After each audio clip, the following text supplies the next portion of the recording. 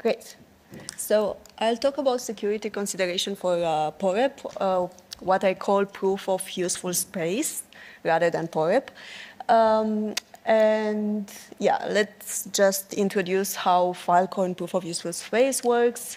We have this protocol that consists in two phases. One is initialization phase, where we have the proof of replication, meaning that we take the data and we encode it into a sector, and then we submit the sector to the chain. And this means that I commit to store this data for you. So later on, later on is the execution phase, where I have to maintain and to prove that I maintain this storage for the network. So this consists into an audit, like I have to answer some random queries and show that, proof again that I have still the data on the chain, or on the local disk. So these are two different flavors, window post and winning post. Okay, so how more in deep detail proof of useful space works and why it is secure as we have it now. So we have this initialization phase that I was explaining, where the storage provider has to prove that they have a physical unique copy, a replica of the data. And then we have, this happens only once. So once we have this, we submit it to the chain, and we have to prove that the encoding was done correctly, so everybody can rely on this piece of commitment of the information that I submitted in the first place. So this is done by pre-committing. I first commit to the data I claim I will store. And this is always in pieces of sectors, what we call a sector of 32 gigabytes. And I have also to show that this encode of the data into a sector was done according to some protocol. So this uses some DRAM beacon, like this randomness beacon, in order for the storage provider to open some random position and show that these are consistent with the operation of the sealing operation that was required to be done on the data. Okay. So what exactly we do during sealing? So we take some replica ID, which is some small number, some small information, and we do some complicated, computationally heavy operation, which is this labyrinth, in order to compute some large encoding key that we will use to seal the data, to encode the data. So we will add up the data together with this large encoding key that we obtain during the complicated operation. And we obtain like that a replica of the data. And what we commit to store is the replica. Okay, let's see a first attack on this initialization phase. So what happens what's important here that I really have to store 32 gigabytes. So this is what I'm claiming, that I will have these 32 gigabytes of space dedicated to the network and not less. And this is why we do some encoding on top of the data in order to make sure it's uncompressible. So what I can do to attack this and to claim 32 gigabytes of storage without really storing that much, as a storage provider, I can, if I am allowed to pick up the data I want to store, I can just compute this from replica ID. I do this complicated operation. I have the encoding key right there. And because I want to cheat on how much I store here, so I want to store something compressible, I will just pick the data to be something that cancel out the key in the encoding. So if I pick the data wisely, I will just have a bunch of zeros here, and I will just store 0 instead of a true replica of 32 gigabytes. So that's an attack, and this is an attack given that the storage provider is allowed to choose what data they are able to store there. So one solution to get rid of this attack is to have the replica ID depending on the data I want to seal inside the replica. So this means that I have to pick the data beforehand and commit to store this specific data. So I do this computation depending on the data.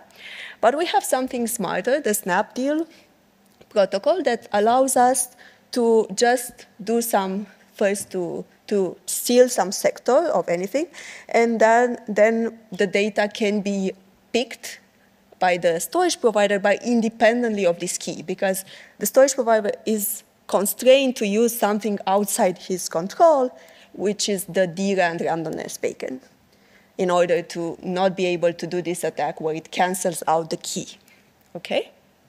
So yeah, have to keep in mind that always the replica should depend on the data in some way, or the adversary should not be able to pick the data once they know the key. Okay, let's go to proof of space-time. Once now we are convinced the replica is generated correctly and the storage provider committed to the replica into the chain, we are ready to ensure that the data is stored over the time continuously. So this is done by proof of space-time, which requires the storage provider to generate new proofs like continuously in order to ensure that. So we have the execution, which is this proof of space-time, which consists in two different ways of querying the storage provider. So these are audits to ensure that the storage provider still stores the replica. So the storage provider will use DRAND again, the random beacon, to derive random challenges and to open parts of the replica corresponding to those random positions. And the verifier, anyone in the network, can verify that these proofs are correctly and consistent with the publicly known commitment to the data in the replica. Questions? Yes. I had a question. So can you go back basically to the part with the CC? So you mentioned that this attack can be eliminated that in the way that we know what's the data, right? But what happens in the CC case? It's not obvious to me. Does this mean that this attack will work on the CC sectors? So because we will have the replica ID, the input to this computation of the key, depending on the data, it means that you already commit to the data. So this will generate something that will not be canceled by the data if the data was inputted here. So this cancels the attack. Does it answer your question? So you have no control of the output here, yeah, right? Yeah. But if you can pick the data after you do the computation and you know the key, then you have this attack. But if the data is already your input to the computation, you cannot change it afterwards. You end up in an endless loop, right? Like you pick your data, then it changes your replica key. Then you would need to change the data again, then that changes your replica key and so on and so forth, right? So you cannot find data that matches the replica key. Yeah, you should not be able to pick the data after you know the key. Okay. Yes, so now we are in the execution phase. So I was saying, we are challenging the storage provider to show us that it has position in the replica still stored in their disk. So we just ask random positions using this random bacon, and the storage provider will just publish a proof that they still have the positions. And this is small because we have little position to check. So security of this. We want to ensure that an adversary, a storage provider that deletes the replica, will not be able to answer correctly. So having a fraction of the replica should not allow an adversary to be successful into this challenge phase where they have to prove they still have the entire replica, right? They know all the random positions here.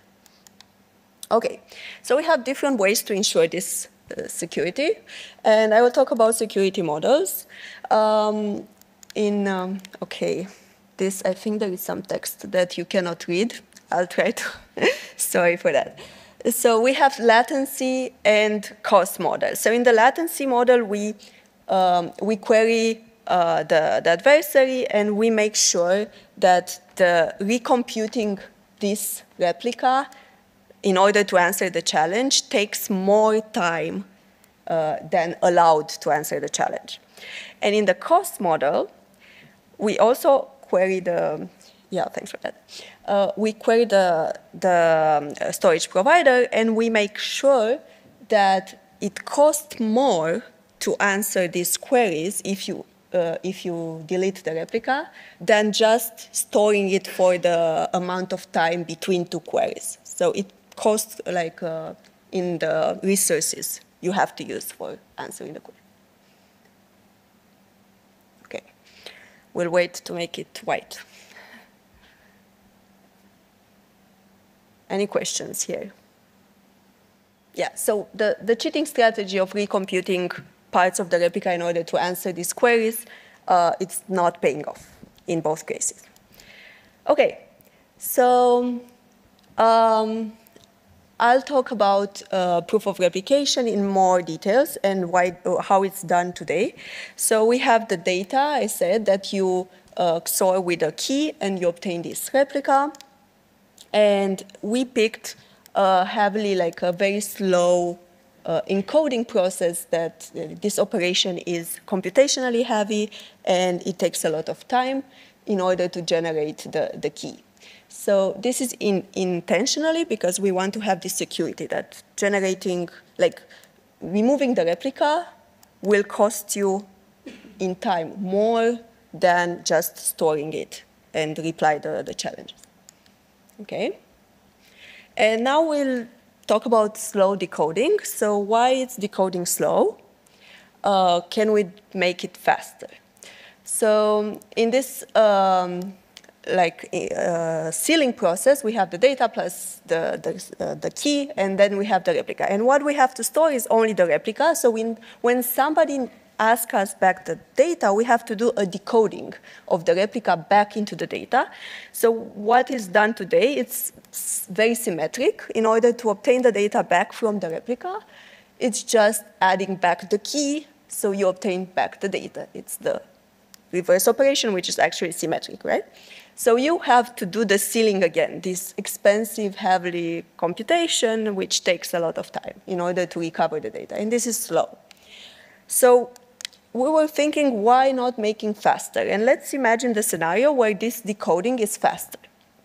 So there is an attack here. So if we can decode into the data in a faster way than just rerunning this expensive computation, there is a way for an adversary to cheat on the storage capacity when they commit to different replicas. So if we have some data like zeros that we want to seal into a sector, so we obtain this replica first. What the adversary can do is to continue doing sealing based on this replica, which will be the new data, and this key. So we take this, and now our data is the new replica.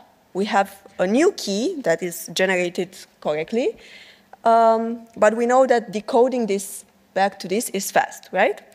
So we obtain a new replica R prime, right? Great. And decoding, remember, decoding back to the first replica is fast. So when we are challenged we don't store this anymore, and we claim to store both. We claim to store replica R and replica R prime. And we will not be detected in our cheating strategy, because when we are challenged R, we will just decode fast. So we will just obtain back R without storing it all the time. Because I said the assumption is that decoding is faster than encoding. Unsealing is faster than sealing. So this is an attack, and I can claim to store 2 sectors at the price of 1. So we cannot do that fast unsealing. It has to be as slow as the recomputation of an adversary of a replica. Okay, so back to our table, which is, not visible. So I was saying that we need, for the security, the adversary is computing the replica slowly and expensive, that this computation is slow and expensive. I think I'm fine. Like, I don't need to necessarily see the table. And the honest storage provider, because we want efficiency, has to compute the replica fast and cheap. So it's a bit of a contradiction because we know the adversary has extra power. They can store some different elements. So we know for sure a storage provider doing sealing doesn't know anything, doesn't have the sealing process, like it comes from nothing and it only computes this. The adversary did the sealing process and wants to delete the replica, but may store some smart values in the sealing process in order to accelerate the recomputation of the replica. So it has advantage over an honest storage provider. So it cannot be it cannot be slower and more expensive than it is the honest. Okay. So we will look at this ratio, which is important, between the latency by the honest storage provider and the latency needed by the adversary that is able to store at most 80% of the replica or any other intermediate value that was generating during the sealing. So this is the adversary power is like having any possibility of storage of 80%, and while the honest one doesn't have any of this. Okay, so this means that the honest one will always take longer than this adversary that has some privilege, right? And our research goal is to make it be it would be amazing to be the same cost, but be as close as 1. This ratio should be as close as 1. So we are looking at either making this smaller, like the honest should go down, the honest latency, or the adversary latency goes up, right? But these are kind of depending on one another. And remember the seal stack attack that I was just mentioning, which means that regeneration latency of the adversary has to be bigger than the response time, and the decoding latency, so we cannot expect to have fast unsealing because this should be larger than the regeneration latency. Okay, so we have this kind of tensions between different parameters. And here I had something that should have been visible. Just doing the same analysis for the cost model, where we have the cost of a storage provider, which honestly computes the replica, and this is the computational cost and the resources they use, and the cost of an adversary, which stores 80% of some pieces of replica or other stuff in between, and the cost that they need to recompute the replica in order to answer the challenges. So same, we want to make it as close as 1, but it has to pay off for the adversary, and 1 will lower one of this. So if we have the cost of the adversary going down, no, if we have the cost of the honest storage provider going down, this immediately will mean that even the adversary can benefit from this improvements. So that means the cost of the adversary is going down, and this means that the pooling time will be shifted, so will be shorter. We have to query more often, even the honest guy, because the cost of the adversary goes down. So these are intention, and we have to look at the ratio rather than at each cost separately. Just focusing on increasing cost of the adversary will make cost of the honest guy increase as well, which is not our goal, and the other way around. So yeah, I think, yeah, the takeaway is focus on the ratios, keep in mind attacks that don't allow you for speed-ups, like magical speed-ups, and let's try to improve this cost time security. Any questions?